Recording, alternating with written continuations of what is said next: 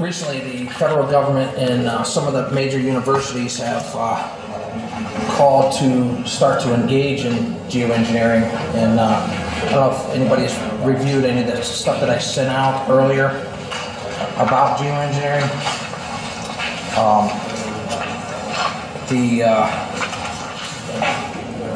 What I have here, these are all documents from like the DoD, Global Research. These are all government documents from, stemming back to 1978 about proposed geoengineering studies, independent studies, and any of the stuff is available for the committee members.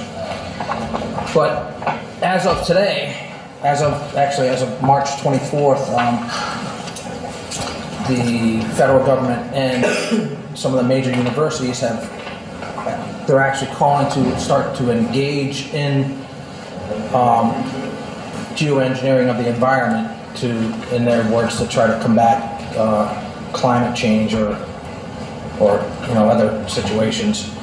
So it'll be a man's interaction with the environment to adjust the environment. So this bill, H6011, it's essentially a licensing bill that would anybody that wants to engage in any type of environmental engineering would have to apply for the license and be totally transparent to the public and have apply for the license and go through all the proper channels of licensing. I have some witnesses here that are also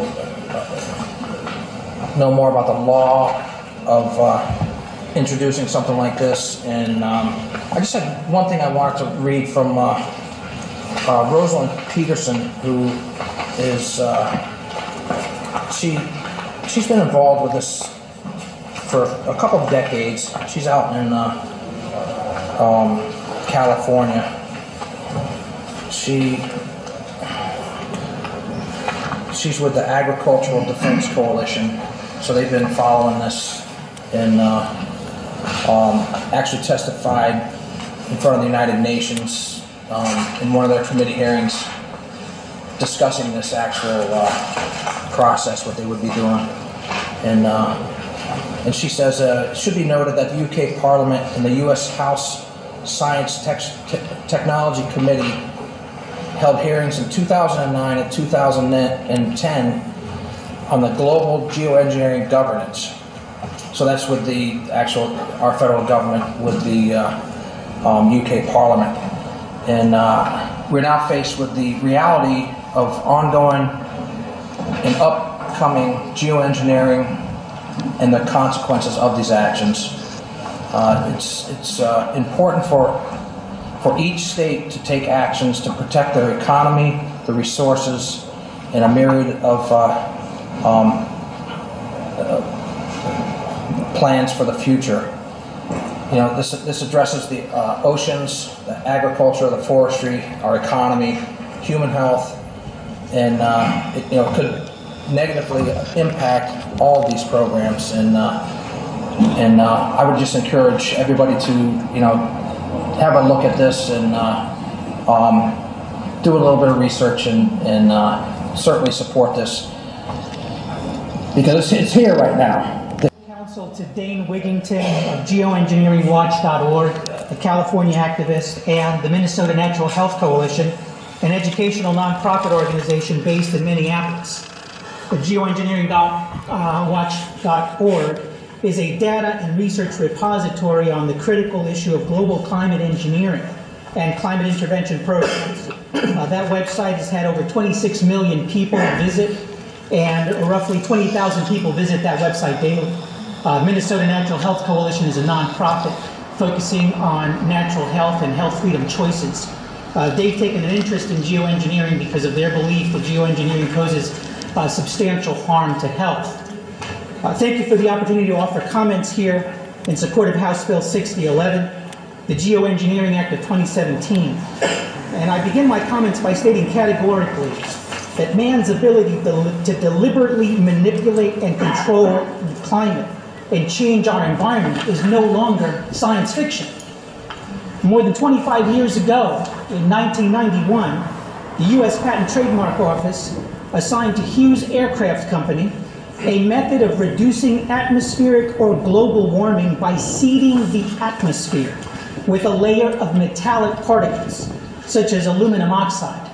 That patent is currently owned and been assigned by Raytheon, a defense contractor. In 2009, a report by the United Kingdom's Royal Society, which Representative Price referred to, said this about geoengineering, quote, appropriate governance mechanisms for regulating deployment of geoengineering methods should be established before they are needed in practice. And these mechanisms should be developed in the near future if geoengineering is to be considered as a potential option for mitigating climate change. The Royal Society further posited there is clear need for governance of research involving large-scale field testing of some geoengineering techniques, especially solar radiation management and ecosystem intervention methods, which could have significant undesirable effects which might not easily be confined to a specific area.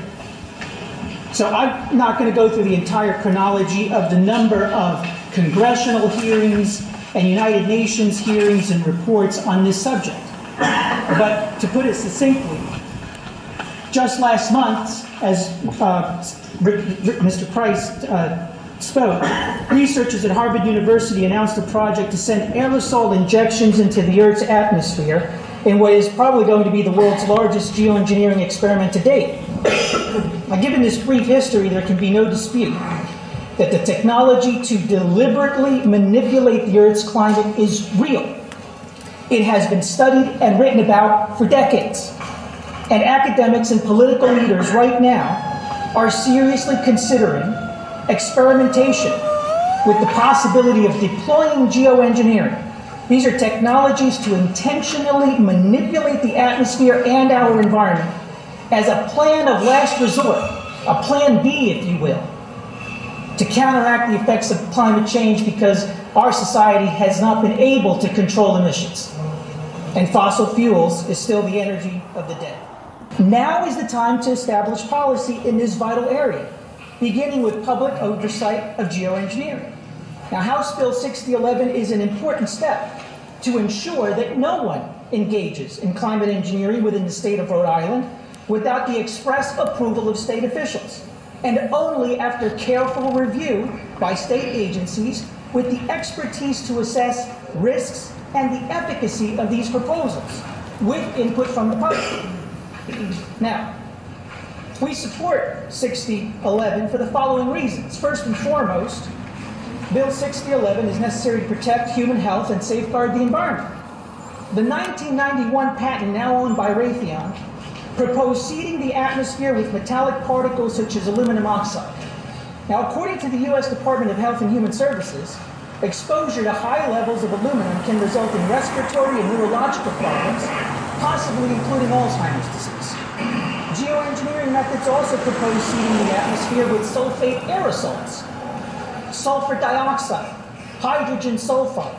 According to the U.S. Department of Health and Human Services, exposure to sulfur dioxide affects the lungs, and at high levels may result in burning of the nose, throat, breathing difficulties, and severe airway obstructions.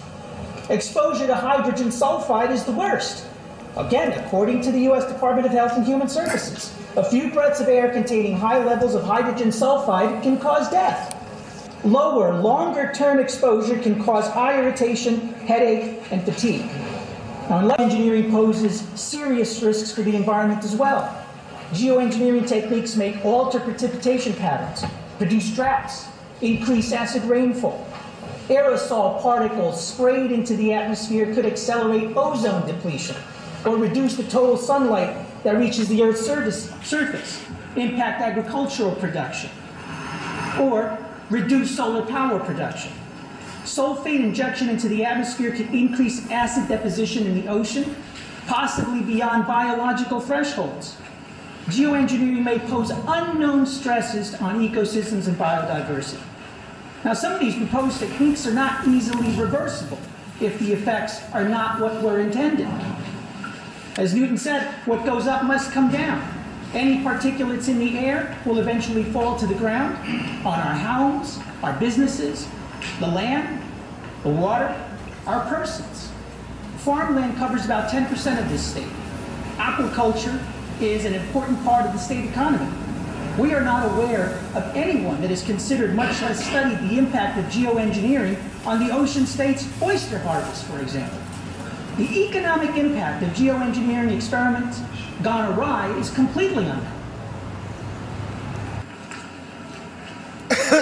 The consequences of deliberately manipulating the climate and the environment are not completely understood. More research and experimentation is underway, and absent legislation or some form of public oversight to monitor and control experimentation, private actors may be free to engage in reckless behavior in the name of science or financial gain. And I'll give you an example. In 2012, an American citizen conducted a geoengineering experiment in ocean fertilization off the west coast of Canada by dumping 100 tons of iron sulfate into the Pacific Ocean in an effort to trigger a plankton boom and promote salmon restoration. Now, state laws should prohibit this type of activity without authorization, but current laws do not necessarily prevent these activities. It's not clear that geoengineering is prohibited, even regulated by existing federal and state environmental laws. House Bill 611 will guard against careless experimentation and deployment of any such activity and its concomitant risks. House Bill 6011 proposes a sensible method for tracking and assessing the danger and efficacy of any geoengineering activity in the state and for monitoring that activity and its impacts. In that regard, House Bill 6011 is entirely consistent with this state's environmental policies. And this state has vowed to protect air, water, land, and natural resources located within the state from pollution, impairment, and destruction.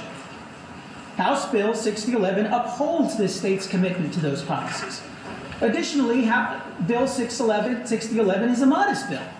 It only requires that anyone proposing to deploy geoengineering technology in the state apply for a license. And by disclosing the proposed project, its scope and methods, chemical substances being employed, and the qualifications of participants, that's not asking a lot in terms of regulation. It promotes transparency by providing the public with online access to that information and an opportunity to participate in the decision-making process through the hearing. It promotes efficacy by engaging the state's leading experts in environment, health, and agriculture, and natural resources and emergency management to weigh in on the potential impacts of the proposed activity. House Bill 6011 is not a blanket prohibition on geoengineering, though some might argue it should be. But it is a sensible approach to a new technology. The deliberate manipulation of the Earth's atmosphere and climate is real. It is imminent. It raises a host of scientific, political, ethical, and moral concerns. And in light of these concerns, Rhode Island is poised to meet that challenge today and lead on this issue for the sake of its citizens and its environment. Now is the time to establish policy in this vital area, beginning with public oversight of geoengineering. Now, House Bill 6011 is an important step to ensure that no one engages in climate engineering within the state of Rhode Island without the express approval of state officials.